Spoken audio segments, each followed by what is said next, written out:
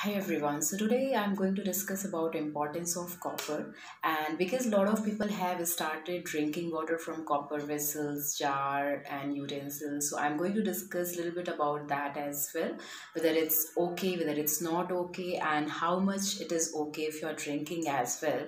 So copper is important mineral which is helpful for your immune system, nervous system, your bones. It also helps in formation of your red blood cells. So definitely this is one of the important minerals what we need, but at the same time it is present in a lot of our food what we have in our in daily basis. It is present in your cashew seeds like sesame seeds, chickpeas, and your green leafy vegetables and dark chocolates. And yeah, so in all these things it's present in abundance abound, and a lot of people generally we tend to eat these things on regular basis. So the thing is that if copper is important and people are drinking water from copper vessel, is that okay?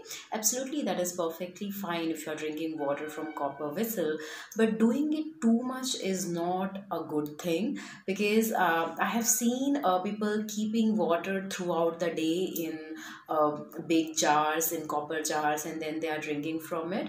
It's always good to have water from copper vessel which you keep overnight and drink it in the morning time.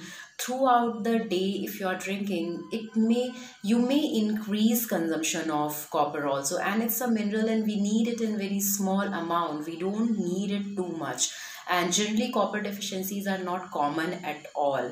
So for drinking water daytime, it's always better to use steel, glass, or mud pots are very good, because they also help in making the water more alkaline. So going for a mud pot will be great idea, because now it's summer. So I would definitely recommend drinking water from copper vessel, but that too only in the morning time, which you can keep whole night. And for whole day consumption, keep it in a steel, glass, or mud pot, which will be more beneficial. So doing anything too much is also not good, and it can be more toxic for your body. So drink water from copper vessel, but be little careful. I hope this information will help you somewhere.